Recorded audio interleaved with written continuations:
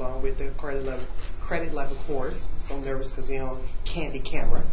Talk about engaging in the classroom. One of the things for my classes that we normally do, and I see 3 people from the previous one for my Adjunct 101. One of the things that I normally do in my classroom to engage my students, I choose what is called a secretary. And the secretary in this case, his or her position is to choose how the class is going to be divided up into groups. We also talk about there's no monetary award afterward, but it's all about participation. It is also their way of engaging and learning their classmates as well too, because even though if I have to learn their names, they should learn their classmates' names as well too. Another purpose of it is that they don't feel that the instructor is always in front of them. They have their classmates they're participating with. So with that, their classmates are the ones who choose to go into groups. If there's a day, which I call the award day, which is awarding points, the class decides as a group how the points are going to be divvied up. One of the things I started 3 years ago with my classes, in this case, I started where my class in the beginning decides exactly how many questions on the quiz. So on the first quiz, they get together and they talk with each other exactly how they're going to do this. So you have this competition of maybe 3 questions, 5 questions, and I tell them, to thy own self be true, but be careful what you ask for. So they always, it's a wonderful way for them to engage as well too. And I started doing that so that I have my students who are like, this is boring, what are we doing here, why are we here? But it's a way to get them to say, you know, they're a part of the class.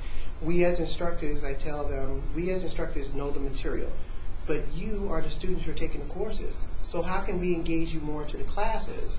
How can we engage you into the lessons itself? A lot of times, especially with mathematics, and my colleagues would say the same thing, that we get students who are always saying that how math is related to the real world. So I show them by engaging them into different scenarios, using real world scenarios, using their lives in some of the scenarios as well too. So for example, my favorite students, and I'm going to say this until I'm no longer a professor here at Triton College, my favorite students are Snoopy, Heathcliff, and Garfield, and Gutietta and Buquisha. I always use those individuals to pick on in class so that no one gets singled out and no one is picked on. But I usually have those individuals in this case to give examples and how to get my students engaged, because sometimes they didn't know how to do so. So for example, if I say, well, you know, Charlie had a question. Who's Charlie? Not knowing there's a Charlie in the class, but I'll use Charlie as an example. Say, well, Charlie had this question. Maybe we should help Charlie with the question. And I'm thinking in the back of my mind that sometimes I will have maybe 2 or 3 people in the class that are afraid to ask those questions. So I'm using my fictional characters to represent them, to get them engaged as well too, and say, you know what, I was thinking the same thing. Oh, Charlie's on point. Charlie's not a real student. But it's to get them more engaged in the course as well too. A lot of times, especially if it's really nice outside, we haven't had the chance to do that this semester, I'll take them outside. I take my students outside and we engage in mathematical problems. I also get them engaged into how the community on the campus is working. I think there's a lot of different things that we could do. Those are some things I do in my classroom for mathematics. I think with students in different disciplines, and as instructors for you all in different disciplines, it's not easy for you to do, but I think one of the things I think is important is that you remember what students that you're dealing with and some of the things that your students are understanding, the material that you're trying to present to them, and try to bring in that real world experience along with some collaboration of their input as well too, because a lot of times they may have a lot of valuable input of how to do things, may be scared to actually address those things in the classroom or how they relate in the classroom as well. Without further ado, I will bring my next colleague up here, which will be Roseanne, to talk about how she engages her students in her classrooms. Roseanne? All right. So, okay, I'll just, all right. So I think I have to agree with Tuan about like a lot of what he was saying. If I could sum it up in one word, it's belonging. So like all the things he's describing, you've got someone as a secretary. You show them you show them where it's meaningful. There was something else you just said that I was like, oh, that's belonging. But anyway, belonging is like my biggest thing. Picture yourself. Has anyone ever showed up to a place underdressed? That's like the story of my life. How uncomfortable, no, seriously, even today.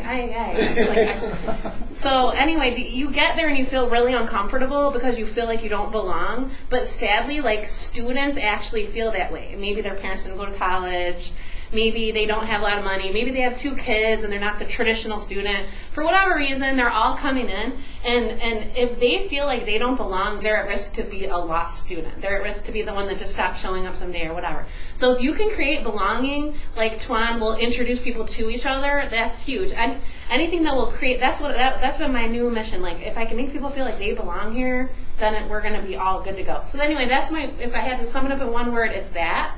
But anyway, so I just tried to make a couple slides of like how I do engage students, because once they feel like they belong and they're a part of something, like he said, that they become a part of the decision making, then they feel ownership and they feel that belonging, like, this is my class and we're gonna have 5 questions on that quiz tomorrow, like he just said.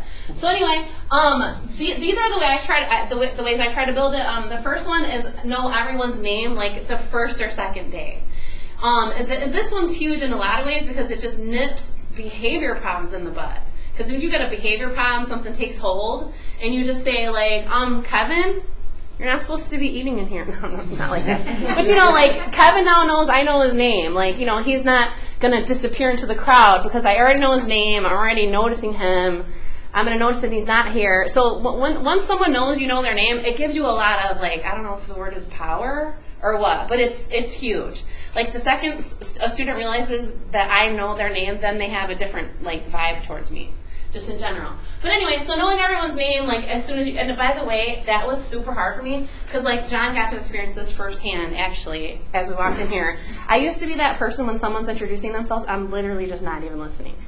I don't know their name, like, literally 5 minutes later, I was like, and then I'll continue talking to that person for years and never know, to the point where it's like the point of no return, where you can't tell them anymore that you don't know. Has anyone ever there? Anyway, that was the old me, though. That was the old me. What? Did that happen to you? I said that's why you always call me dude. Oh, it's totally. I got dude, buddy. Hey, buddy. Hey, pal. Seriously. You guys don't even know. Years. And until recently, when I actually went to a workshop, and they're like, learn your students' names, and I was like, oh my gosh, right, duh. So now I use this face merge. Like, okay, so I worked with a guy in college named Dan. He was a cook, really cool guy. I just face merged it. I'm dead serious. That's why I was looking at you. I hope you didn't feel uncomfortable. Anyway, so, so once I made that a huge priority, just in general, just meeting people out on the street, not just with my students, like, I'm practicing it, I don't know, it's doable. If I can do it, like, anyone can do it, because I'm not kidding around. I thought I really had something wrong with me for a while. Anyway, so then this one's such a priority to me, and it seems like not attainable, but I really make sure I talk to every single person every single time class meets. Because, like, the thought of somebody coming through, going unnoticed, that, like, just makes me feel sad right off the bat. But, like, then I know I didn't hit the belonging. You know what I mean? You slip in, you slip out, no one notices, no one knew you were there, no one notices when you're gone. Like, that type of thing is going to take away from that feeling of belonging, and that's going to take away from the retention that you get that goes along with it and the success rates, right? So anyway, I just make sure I talk to them every single time, and then I try to know, like, it's hard to remember from a Tuesday to a Thursday who was absent, but if I do, I'll say something like, I'll be like, Tina, oh my gosh, where were you on Thursday? It was like a day without sunshine. Or maybe I just look at my roster. But just to make a comment like, hey, where were you? Like, we did notice. That was really lame. And sometimes I'll put a guilt trip. Like, Tina, Kevin was really upset when you didn't come in the other day. Like, I had to send him to a counselor and he could, like, talk about it and, like, get through all that. But just a silly joke, but just to say, like, hey, no, we did notice that you weren't here, and it wasn't okay in my book. Like, I don't know. So stuff like that. So the way that I can get myself to talk to everybody, every single person, which seems like a big feat, is sometimes just as they're coming in, like, oh, hey, how's it going? Oh, hey, what'd you do this weekend? Oh, hey, all right, but ask them about their lives sometimes. Sometimes if I see people glazing over, which can't imagine that happening in a math class. I know you guys probably can't even picture that. Like, people getting glazed over. I know. I don't even know what I'm talking about. This is just a hypothetical thing. So, like, you see people getting glazed over, you could just take a minute. So now I'm not one to waste class time. Like I want to max out the whole entire time. But if you see people are glazed over, they're not even learning anyway. So what I'll do is I'll just be like, hey, you know what, you guys, I think we need to like take 2 minutes to talk about something else because I'm seeing a bunch of people glazing over, however you would phrase it, right? So I'll go like, I'll just say, you know what, let's take a minute. What are you doing this weekend? What are you doing this weekend? I don't know yet. I have no idea. You haven't figured it out. That sounds like a good weekend to me. What? It's not like it's Thursday or Friday. It's What day is it? Shoot, it's only Tuesday. Okay, never mind. What'd you do last weekend? When it's before Wednesday, you asked me what they did last weekend. What'd you do last weekend? Anything fun? I went out for Chinese food. What? I'm having a recurring theme of Chinese food today. First, I was thinking about it because I was hungry. Then someone's like, I love Chinese food. And now you're talking about it again. I don't know. Is that You're just destined to me? eat Chinese food. It's weird. It's weird. Fried rice. John should bring in Chinese food. What? John said he was bringing in Chinese food. No, you didn't.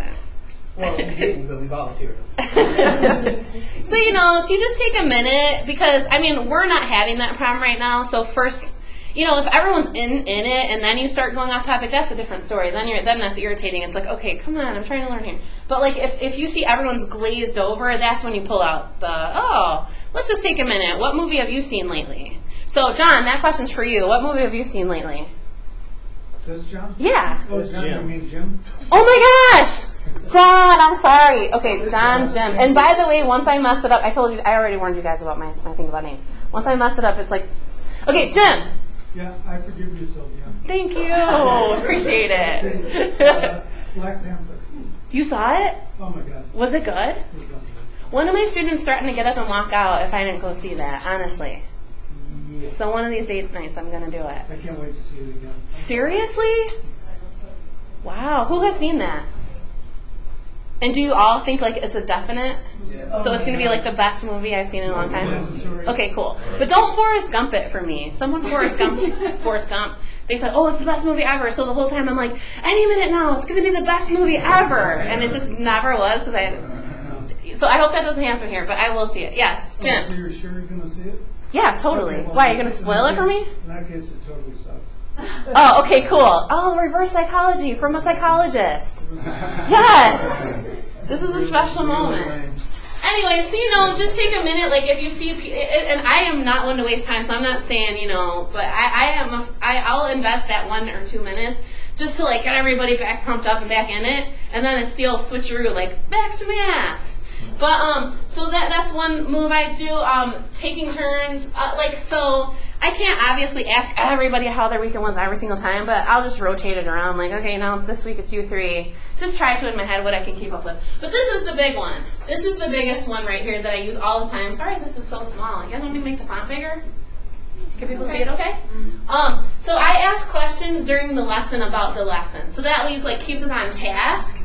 But then they're still being noticed. They're still getting to have getting to have a part of the class and that kind of thing. So I'll go over more about that because this is a big part of all my lessons. My students would literally get interrogated. Not really, in a good way, but I ask them a lot of questions. And so I'll tell you about that in a second. So here it comes. So questioning people every single class period, every single person. So every single person in the class should expect to be called on every single day. And it doesn't need to be something serious. So can I write on this or should I? You could try. I wonder Depends on which that's a package. dry erase. It's in the little box next to the Here? Yeah. This? Oh, interesting. Let's see if it'll work. Oh man. Oh, you have to probably change the whole right over there. To what? To I don't want to take up too much time, sorry. Yeah, but I don't know. What is this? Doesn't it say? there you go. This? Oh, cool, okay. Oh, but is it gonna go back? Let's do that. No. It wrote, but it's just too dark. It did. Oh, cool. yes. Dang. Oh, right up here? Okay, all right, here we go. I was just thinking we can change the color. Oh, yeah, there we go. Let's make it white. White? Or Or yellow. is that white? Well, that's white, or what is this? Well, let's... Turquoise. Okay, I think we're... Like I do with my students are in class. Change the What about blue. that? Change the what? What about that? No, I don't know what we're not doing. Oh my Sometimes we're gosh. stressed. We're just not thinking. Red. See, we planned this on purpose because we wanted you guys to be a part of it, you know? Why is it not choosing? I think there's. Whatever, that's okay. So, I wonder, maybe if I can write over here on this thing. That thing over there. Maybe with one of these. These squares. Oh, let's just do that. Oh, here we go. Okay. Oh, whiteboard, and That then, works. yeah, but then we need to get back to. Yeah. All right, so I want to demonstrate to you how I was hoping. I'll we could ask go questions. Who here loves math? Does anyone love math? Yes. Wow. Except trigonometry. Come on. Trigonometry is the bomb diggity. Are you serious right now? Calculus, but trig, just find out. Is anyone getting nervous about being called on? Because you're all going to get called on. Are you ready? No, maybe I won't call on everybody, but I'll just demonstrate how I do it, all right? So, okay, and I'll just do something actually. All right, here we go. Ready? So this is the equation of a line. Y equals mx plus b. Okay? And this is always going to be where you start. When you're going to graph y equals mx plus b, b is always going to be where you start. How are we doing, everybody? We doing okay with that? Okay, so we're going to get the coordinate plane, and we know we're going to start at what number? Teresa, what number are we going to start at? 5. Boom, nailed it. Teresa just got called on. So you see what I'm saying? It doesn't have to be some groundbreaking question where like Teresa's cracking the code to the universe, so she feels a lot of pressure in front of everybody. It could just be like a natural flowing thing. Because what I've noticed is to hold people accountable, like, oh no, my teacher's going to call me. I need to actually be paying attention. And then secondly, you know if people actually know what's going on. So if I call on Teresa and she's like, then I'm going to say, okay, I didn't probably do a good job of explaining that you have to start at 5. You know, so that was just like a silly example, and it's a mathy example, and math gives people anxiety, usually. So if you can help them with, like, calling on them and they get the practice of, like, hey, that's not that big of a deal, then, I don't know, that's always been my take on it. But how, do you try that? Whiteboard, you want to go back to that one, right? It's the input. Oh, the Let's input. see. I see. Oh. Okay, cool. So anyway, so that's what I mean by calling on every student. It doesn't have to be something serious, and it doesn't have to be something long, just like what that type of thing. And that wasn't, I don't think I would consider that easy, but you know, right then she got to say like, oh cool, yeah, I understand my teacher, and I got to say, oh cool, Teresa knows what's going on right now. You know, and it was just kind of fun in general. So that's my one thing. And now here's the thing. A lot of times in a class, I could say like, and what number do I start at? And then a few people would be like, 5, you know, like that one. So that's called a choral response. So I did this like workshop on questioning once, and they said you want to stay away from the choral response because it lets people just disappear into the crowd while the same 5 answer all the questions. So that's why I'll do a little bit of both. Like I'll do choral, and then sometimes I'll just call on people, but everybody knows they're going to be called on. So like that alone has them on the edge of their seat, like like I don't know. So I feel like that was a helpful workshop for me. So that's how I've been doing the questioning. Next one, don't assume someone won't know the answer. So I specifically chose someone that didn't raise their hand that loved math, because I'm like, because that was the person that I could have been like, well, that person might not know. Let me call on one of these that knows. So I basically, you don't want to assume anybody won't know an answer. Like I don't want to look at you and go like, this guy's probably not good at fractions. Yeah, she probably doesn't. I'm not going to call on her because I know she just starts freaking out, and I don't do that because that in my experience will convey a message of like, oh, you don't get it? Oh, that's okay. Okay. Next, Kevin. Kevin gets it. You know what I'm saying? So if you feel like someone might not get it, don't avoid them, because then, you know, it's almost like giving up on them. So here's what I do with that. Ready? If someone can't answer a question, help them by asking more questions. So, for example, say I had called on, Dan. Say I had called on Dan, and I was like, Dan, where do I start? And Dan's like, 1/2. And I'll go, well, you always start at the B, right? So y equals mx plus b. So which one's b here? I would just ask him which one's b. And then he'd be like, 5. And I'd be like, you always start at the B. So where do you start? And he'll go, 5. You know, instead of saying, when someone's like, I don't know, I just ask them more questions. And I tell them that. I say, if you say I don't know, I'm going to ask you probably like 5 more questions. You know, anyway, so if someone that can't answer it, I help them by asking them more questions to help them realize that you can figure it out.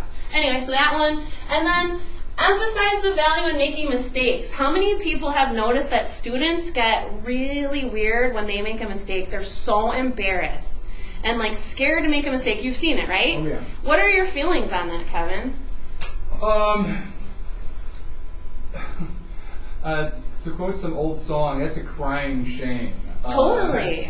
You know, I got out of grad school in the late 90s, and more, I say 98% or more of why I make certain decisions as a teacher has to do with mistakes that I've made as a teacher. Yes. And wanting to correct those mistakes. Absolutely. I mean, if I had a time machine, I'm a science fiction fan, if I had a time machine and met myself, you know, on that first day of teaching back in 98 or whatever it was, and says, here's how I'm teaching you, the other people would go, what are you, insane? Why would you be doing that? Really? You know, I saw the actor, comedian, Monty Python member John Cleese. For a while, one of the things he was doing, he was making instructional videos for people in business. And he did a whole video about for salesmen. Mm-hmm. And part what his point was is that you don't learn anything if you're terrified of making any type of error whatsoever. Totally. Mm-hmm. And that's what I think is missing, especially in the new generation coming out, like maybe like the early 20-somethings, maybe 20s. It's like this phobia of making a mistake. You know, so I'll come over, because we use this computer program, and then I'll see red on the screen. I'll be like, oh, what happened here? You know, and you can just see they're so embarrassed. Like, I don't know, I was getting him right, now I got him wrong. But it's just kind of like, hey, like, relax. It's fine. I made probably 1,000 mistakes just on my way to work here today. Like, seriously, trust me. You know? And that's the thing, you just have to be like, hey, we all make mistakes. Point out someone in the room that hasn't. Here's the biggest mistake, not learning from the mistake. You know? Like, so if they can get comfortable to make a mistake, then it's golden. Because then you got people that are going to adventurously answer questions, you know. So any way you can just remind people, like, hey, making mistakes is actually really important in your learning process, almost as important as getting it right. Actually more important than getting it right. So I don't know, so that's a big thing. If you can get rid of that fear of making mistakes, that builds the belonging, you know, and then you can call on them and not have to feel bad about it because nobody's worried about making a mistake, you know. It's like, does anyone? Oh, well, all right, I'll just keep going. And then this one, this has been my most recent one, is acknowledging people's workload. That was a psychology thing that it took me 35 years to learn, like acknowledging what someone else's deal is. You know, because it's so easy to be like, oh, come on, your job's easy. Look at this guy's job. It's so easy, and that person's life is easy. But truthfully, like, our students, like, some of them are working full-time, some of them are working 3 jobs, some of them have multiple kids. They have so much going on. And so, like, they'll say, like, oh, I couldn't do it this month because I had this or that. And so my latest thing is to just acknowledge it and be like, listen, I know it's really hard. But, you know, acknowledge it, but say, like, but it's important that you do this work now because of X, Y, and Z. So sometimes I'll pull up data on salaries based on education. When someone's complaining, like, oh, you give us so much homework, I'll say, hey, do you want to be rich someday? Like, you got to, like, figure this out now. Because here's the salaries. Low education, high education, and it's a linear progression. You know what I'm saying? So once they see those salaries, oh, suddenly everyone's real motivated. Like, oh, well, bring it on. Let's follow and give me some more homework. Because they want to make a lot of money. And then if you can show the job related to your field that you're teaching about, a lot of times in math, they're literally sitting there like, when am I ever going to use it? And you're like, but look at this computer, and look at your phone, and look at the car you drove here, and look at the building you live in. That's all math. So someone had to, like, learn that so you could have those things, right? So, you know, so anytime you can show the relevance to, like, your particular subject, some are easier than others, I feel like that's a good thing. I'm just trying to go fast. This one's the biggest one. 2, and especially in a math class, this has been my biggest, most moving one that I use, and it's building the growth mindset. So is anyone in here not a math person? Don't even raise your hand. Don't even do it. Because there's no such thing as not a math person. Oh, listen to the. Oh, wait. I left the quote on here. I saw this quote. I heard this quote. Whether you think you can or you think you can't, you're right. And that is legit. That is legitimately true. When someone is in the room thinking that they're not a math person, guess what? They end up being not a math person. Because when someone's thinking they're not a math person, the first struggle they get, they go, oh, shoot, it's just me again. Just me, shorthanded. I just wasn't built with those brains. And they give up because they just already believe that they can't do it. Whereas someone who knows they can do it, they do not give up. They go, well, I didn't try this yet. Ooh, let me try that. Because they're believing they're a math person. And it's just a matter of that. So anyway, so let's see. Know the students can grow their brain. All the kinds of brain. Does anyone remember those videos back in the day? This is your brain. This is your brain on drugs. And then like fry the egg. And then we all believe like those brain cells are never coming back. You're done. You know. But the brain-based research now suggests that actually you can grow your brain cells like by practicing different thought processes and whatnot. So I always show this really cool video of two neurons connecting. Because when someone's not a math person, that would be like me going to CrossFit and trying to like do a kettlebell and really doing a terrible job and then saying I'm not a CrossFit person. But really it's just I didn't practice enough. You know what I'm saying? So when you're learning math for the first time, especially it's the first time you're learning something, your brain cells going like this. It's like, oh, like they're trying to connect. But once you connect, then you got the path. And the more you practice it, that's doing the homework, the more it builds, right? So once students get that like it's not hard because I'm dumb or I am not a math person. It's just hard because I'm literally lifting this 500-pound weight for the first time. So I need to like lift it a little bit slow and then build up to it. So anyway, once I show them that video of the neurons, combined with the fact that that's not actually true about not being a math person, anybody can be a math person, they just have to decide on it, then all of a sudden you got a bunch of people coming out of the woodwork that are like, I can do this after all, and they're suddenly... So I don't want to miss anything. So I always show the video with the neurons connecting. And then with the right mindset, so here's the thing. And this goes back to the questioning. Like if I believed that this guy couldn't do it, if I believed that as his teacher, he's done. You know? Because if I believe that every single person here can grow their mind and do it, then I'm not going to hinder anybody with my particular feelings, you know. So in my mind, I have to, no matter what, think like any single person in here can learn this, can do this, and it's just a matter of willpower. So if I have to first get over that hurdle, and then I have to teach them to not think that way about themselves. So the second I hear someone with that kind of talk, I just shut it down completely. I don't know. So anyway, those are the ways I think that's everything. I didn't want to forget anything, so I just did that. Yeah, that's it. Okay, Tina, you're up. You know, it's pretty amazing how this has come together because we actually didn't coordinate this, but belonging is where I'm picking up at, and I'm going to talk about that. But I want to turn it into something else. So a couple things that Roseanne just mentioned. I always tell my students when they say they can't do it, I say yet. You can't do it yet. If you say you can't do it, you just shut yourself down completely. So I will always interject the word yet to try to get them in the habit of at least giving themselves a chance. And then also, I'm glad you mentioned, I call it the self-fulfilling prophecy. If I see a student, I try to always come in with a positive mindset and not shut them down. So I will constantly, every day, kind of recheck my assumptions at the door and have new belief every day. Because once you decide that student can't make it, or that student is, whatever the judgment is, it has a tendency to become true. Because you give that energy out and they feed it back to you. So let me pull this up real quick. My name is Tina. I teach with these fabulous other instructors. Where is the email? Where did the email go? There we go. So I have just kind of an outline that I'm going to hit. I'm going to pass it out for you in just a second so you can look at it. And I'm just going to kind of go through what hasn't already been discussed. And then we'll talk about it. Sorry about the squiggles. Jeez. Oh, that's something for you. Pass those out. Sorry. Roseanne, can you pass these out? Oh, yeah, sure. Okay. So I put together a little packet for you of some of the information I do. It's all together. All yours. Yeah, it's all. Right, exactly. Try to make it easy. So my overall operating principle has to do based on, I don't call it belonging, I call it mattering. There's a theory of mattering. I recently came across this term, and I'm like, oh, that's what I do. There's a theory and research behind it, and it's by Schlossberg. And so I have the attached document. You can go through and read it on your own. I was going to show you some highlighted areas. But basically what it is mattering is that you want the students to feel like they belong there, that they matter, their success matters to you.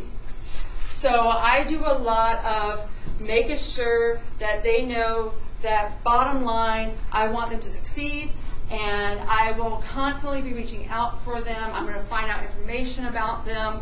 I'm going to connect with them if I see them starting to slack off or starting not to get things in and find out what's going on.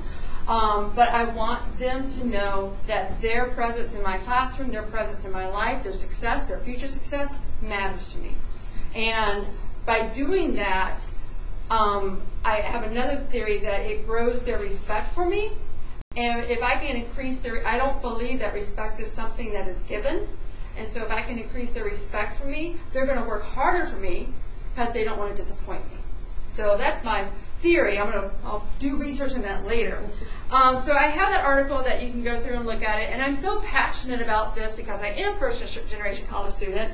And along my journey that was not linear, it was a squiggle line to success. The only reason I'm standing here is because I had instructors along the way who treated me like a human being, and they believed in me when I didn't have the belief in myself. And because of them interjecting themselves in my life, to the point where when I was going through a divorce, I had one teacher who said, I want you to take this $500. Take it. And I'm like, okay, I have kids. I can't pay rent. I paid it back 2 years later when I started my master's. But just incredible experiences, and I am just blessed, and I want to pay that forward. So that's why mattering, it's personal. I also had tremendous anxiety. I had perfectionism. I had teachers who shut me down with, well, you just need to get yourself your stuff straightened out, or I had an anxiety attack. I was supposed to meet a teacher. I didn't show up, so next time I showed up, she's like, you lost your chance. You had it.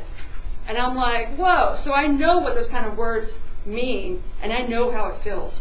So be careful with your language with your students, and I know that sometimes we get impatient. It's the third time that they're late, whatever else, but you don't know what they're going through. And maybe it is behavior, but I always have the belief that they're teachable. And maybe eventually, and I do focus on the developmental education courses, so maybe eventually I can get them with the skills they need. So, and one of the papers I handed out to you is a questionnaire that I give to my students on the very first day. It used to be 4 pages, and I finally condensed it down to 2 because I don't need to be that nosy. So I do want to bring that up. I'm actually going to show you how I use this for my students. And I don't read them immediately. I actually wait a couple weeks until I have their names. And I kind of know what they look like. I know who they are. I know how they have exhibited themselves in the classroom. So, let's see if I can, should be able to click on this and pull it up. There we go. So what I will do, can I make it bigger? There we go. So go the other way. So what I will do is I will take them, and I do this throughout the semester. I don't try to do it all at once because it takes time to go through it. And I will write comments on it. So this one student, she writes, I want to know how long they've attended college, what their background experience is, because if they're first generation and they know nothing about it, they don't know what they don't know. And so I don't try to assume that they have this knowledge about how to navigate the college world when they've never been here and they don't have anyone they can connect to. So this is my first semester of college. I graduated early. I am 17. I expect to graduate in the spring 2022 or winter 21. So reading this, I want to make sure that I keep my jokes in class rated G. I want to make sure that, 17, wow. And this is somebody actually at 17, then their parents could actually be involved. Because as 18 or older, that their parents can't be involved. So I kind of needed to vote. Oh, she's fine. But so I'll write comments like, wow, you're extremely mature for your age. And then she's undecided. So I'm like, you have time. Explore options. Know that you can change areas of study as you progress. A decision doesn't trap you. And enjoy the journey. And then she writes about career goals. I truly have no clue. Something that makes me happy is the goal. And I'm like, so important. And I take pictures of this, obviously, and I keep it for my records. And I give them back the one I wrote on. And so they have that. I'm invested in them. I know a little bit more about them. I know if there's any issues that they are dealing with. And it's that they wrote it on first day. I have, it gives me a little bit more validity or more belief that what they write on the first day is probably true. So on the first day, if they're writing to me, they have 3 different jobs that they're holding down, or they have a parent they're taking care of, or whatever the issue might be. When it comes up as an issue later on, possibly, then I'm apt to believe that more than somebody who has 5 grandmothers who died in the same semester, which is pretty rare, but it does happen sometimes. So kind of going through this, I do want to, now how did I do that? Okay. So this one student, she talks about, I asked about hobbies because they don't need to be. What I noticed about this generation is they don't have a work-life balance. It's all academic. It's all what can other people externally validate themselves for. So I try to find out ways of, do they know how they are going to de-stress, healthy ways to de-stress. This one's doing yoga and swimming and music and acting. How to describe themselves in 100 words. There's some really interesting answers I gave for that. What are they most proud of? And I find that question is very enlightening because I want them to, some people, I have actually had people say, I'm not proud of anything I've done. There's nothing in my life that I've accomplished that I could be proud of. And that's really sad. And that's a student I know, they need some emotional support. I mean, I'm not calling up on the phone on the weekends, but in class, I'm making sure that they know that I care, that they are in there. A lot of times I'm most proud of graduating high school. And I don't know about you, but that made me kind of take a step back. Okay, that was just expected. That was not something I was proud of because that's just something you do. You graduate high school. So that was really eye-opening for me that was not the norm in this district area, or maybe just at any community college. I'm not sure. Qualities of the best teacher, qualities of the worst teacher. So I think that's kind of interesting. It teaches me a little bit about what students really want that connects with them. And then I put this question on there for a reason. If you're not successful this semester, what would mostly likely be the reasons for it? I had a teacher at my previous college, and she was getting her master's degree, and so she did a thesis, and it was based on this question. They found out there was a high correlation, as it was more qualitative. There was a high correlation between the students who actually gave an excuse. If they said, maybe my job might get in the way, or I might be sick. If they gave an excuse of why they might not be successful, there was a correlation between those students and the students who didn't make it to the end, who didn't do well. If you had a student who said, nothing is going to get in my way, I will be successful, those are the students you didn't have to worry about as much. So it's another way where I kind of weed out, these are the ones I kind of need to watch, and these are the ones that are probably going to be okay because of that self-efficacy that they're demonstrating. So we have a psychology person in here? Here. Right? Jim? Correct. So hopefully you're agreeing with some of the things I'm saying here. This has all been just kind of in the classroom-based experiments. My classes every semester are case study. It's a work in progress and trying new things every semester. What I have found most of all, though, is just to show that you care. That carries so much weight. So as far as communications, this questionnaire is a big one that I do. And then another one I do is the Remind app. Anybody use the Remind app? All right, great. So the Remind app is remind.com. It's free. There is an app for it, the app on your phone. Students can download that app, or they can sign up via text if they don't want to use storage on their phone. So either way is fine. And it's pretty darn rare that I get a student who doesn't at least have texting ability. And it also can come through email if need be. So the reason I use this, let me go ahead and log in real quick so you can see it.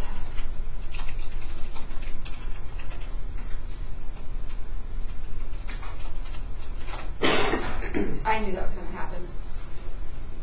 I wrote down my password before class just so I can make sure that that didn't happen, which is me, it was going to happen.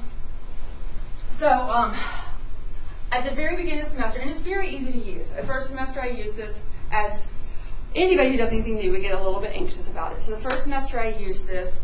I set up myself an account here. It does step-by-step instructions as far as what you tell your students. So when my students would come in, I would say, okay, go to your store, download the app. It's a blue background with a white cloud, or just hold type for text instructions. And then I give them a code that you get when you establish a class.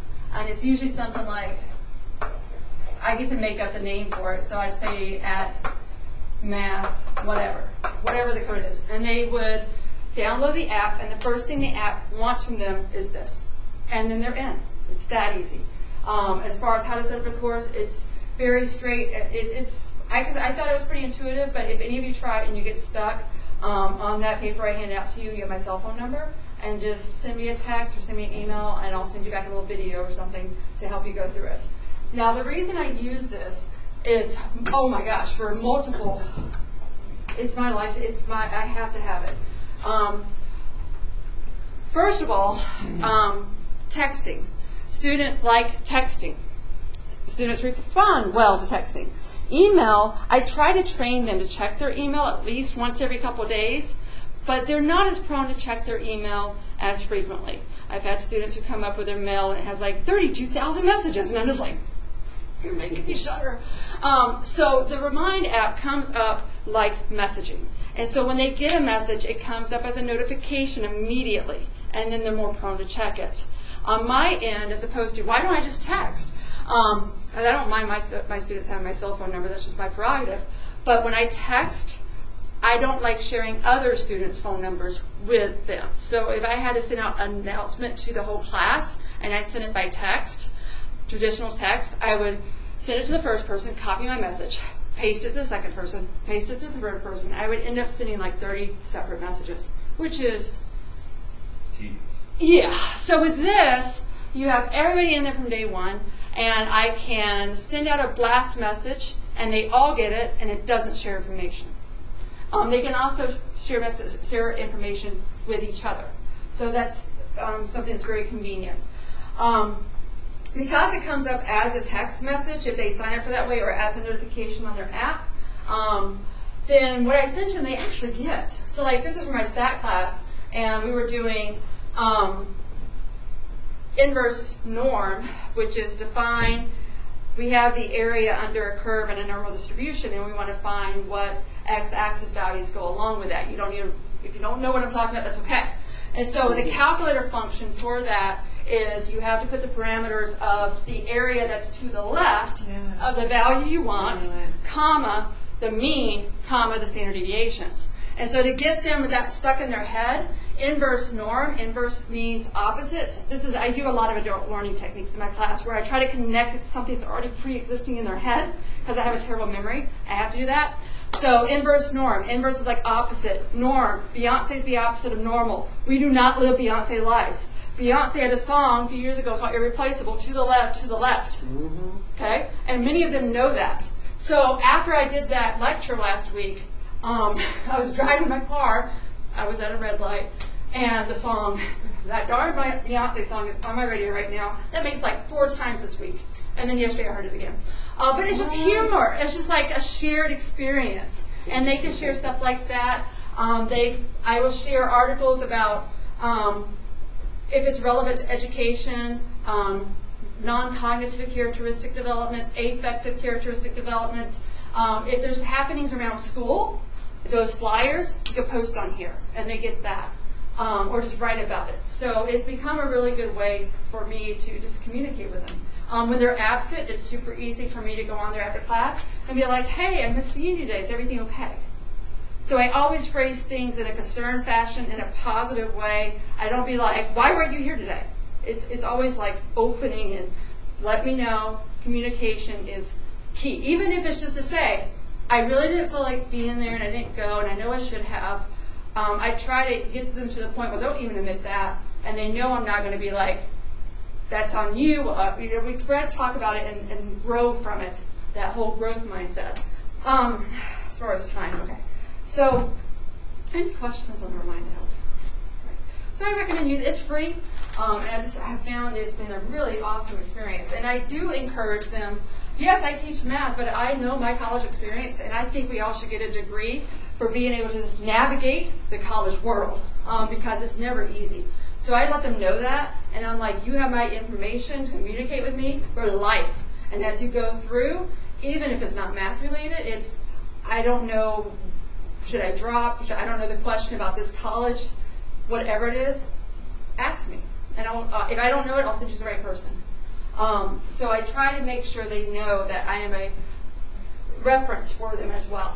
And it goes back to that, I care about you getting through this. As far as respecting the world, really quickly, our students are fabulous, and it is amazing to me what they are trying to overcome. I have one student right now who just gave birth, and she's coming back to class tomorrow. I'm like, seriously? Oh, it was like last week she gave birth. I have another student who was homeless for a while that came back. I mean, it's just that the stories are tremendous. And I know that there's those one-offs that are not as motivated, but for me, I find more oftentimes than not, they are really wanting to succeed. So to respect their world, I tell them the first day that I have what's called an extension policy, which is if you miss any due date, no matter what it is, if you let me know within 24 hours, no questions asked, I automatically give you 48 hours more.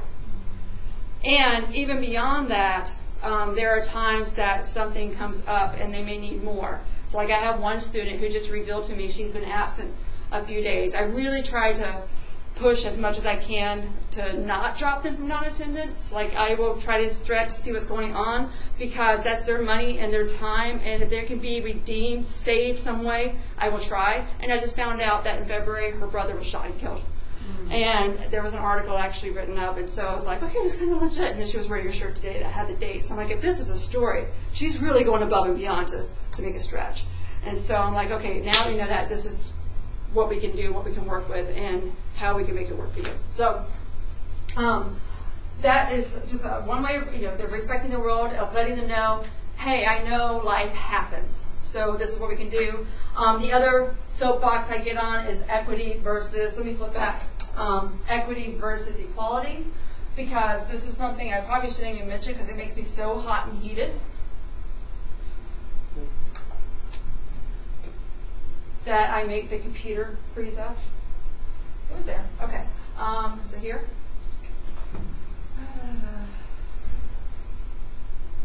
There it is. Okay.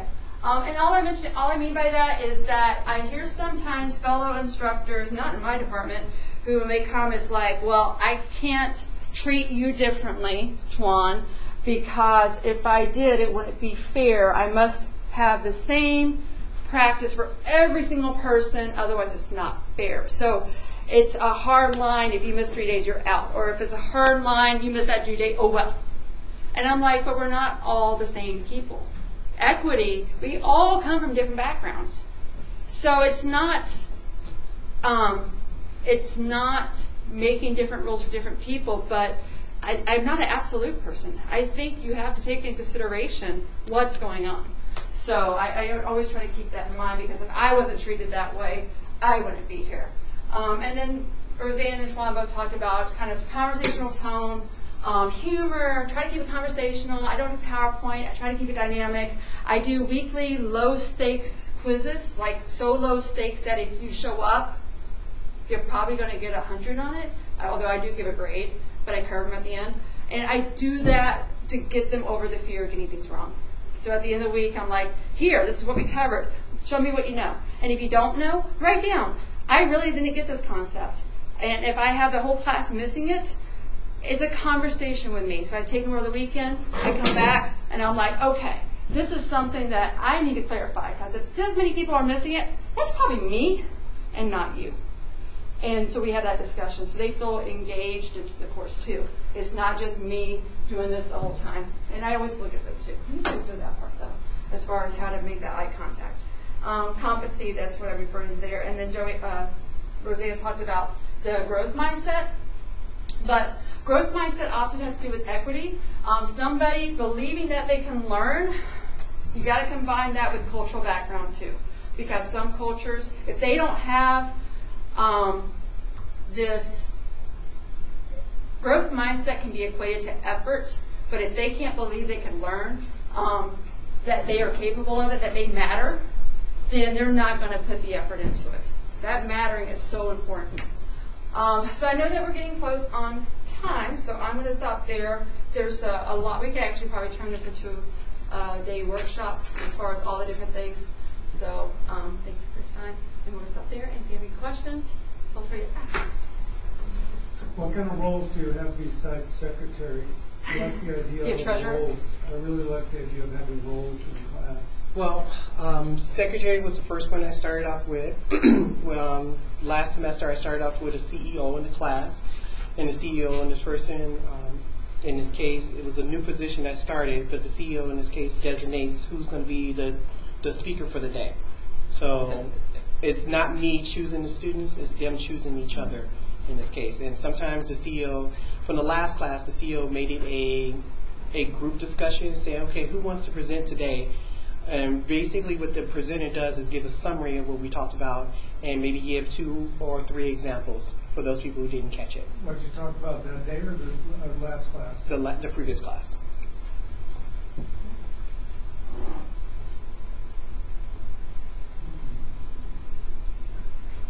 You guys, there was a story I forgot to share, and it was a really good one. So it has to do with the growth mindset. So I don't know how I found myself coaching volleyball, because I've never played, and I'm scared the ball's going to hit me when I am playing. But I would just YouTube videos beforehand and figure out how to, the physics was the part I was vibing on, right? So I had this girl, she was so anxious, like anxiety ridden. And like, I honestly was like, oh no, like man, this is going to be a rough season for her. I was really nervous about it. She's like, Ms. Feltman, I don't think I'm ever getting this ball over there. I was like, okay, whoa, time out. Okay, we need to stop right there. You need to say to yourself, I'm going to hit this over. I got this. She's like, okay, I'm going to do it. And I'm in my mind, I'm like, yikes. Like, I was so nervous. I kid you not, you guys. She got up and went, boom, and nailed it over. And I was like, how'd you do that? And she's like, I just kept telling myself I got this. I mean, I literally, it was like a modern day miracle. I am not kidding around that this girl got over the net. And it was because she said it to herself. So anyway, like that, you know, that positive thinking cures like testing anxiety and all kinds of things. I will mention about positive thinking. Like, I know it sounds kind of like hippie talk, right? But it's like, it really, what you say and what you think has power. So if you are negative in your thoughts, you will dampen the energy of you being successful. So even if you think you're lying to yourself and you're like, I'm telling myself I can succeed, but you have that little voice where you're like, you know that you really don't believe it, but you're going to say it anyway, it still helps to at least give you hope. But if they can't say, I can do this, then at least say, I can't do it. There's that yet word again. I can't do it yet, because it makes a difference. And right.